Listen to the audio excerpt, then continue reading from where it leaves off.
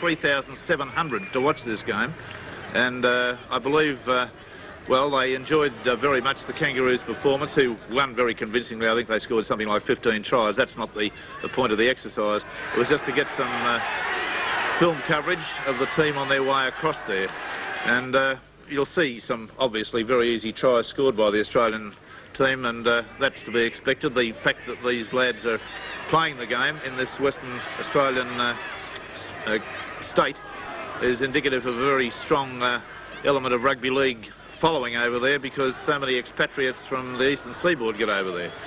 But the main factor in watching this game, as I've done 2 or 3 times, or the small coverage that we have of it, is the fact that the Western Australians are just as good at running the ball, but they are not in the same area of defence as the Sydney boys, and that is to be totally expected, of course.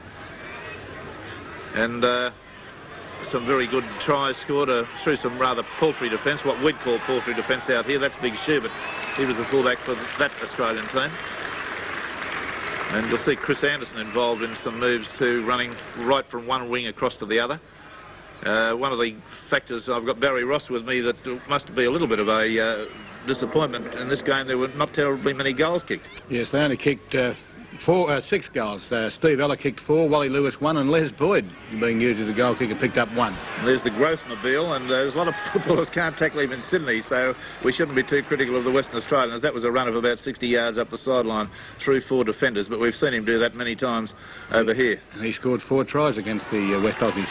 And the other score that was interesting, of course, in New Guinea, the lads up there went very well, and I think Rebo scored 4 tries up there. Yes, which is 4 goals for the Kangaroo tour, isn't it? Yeah. Big wingers like that.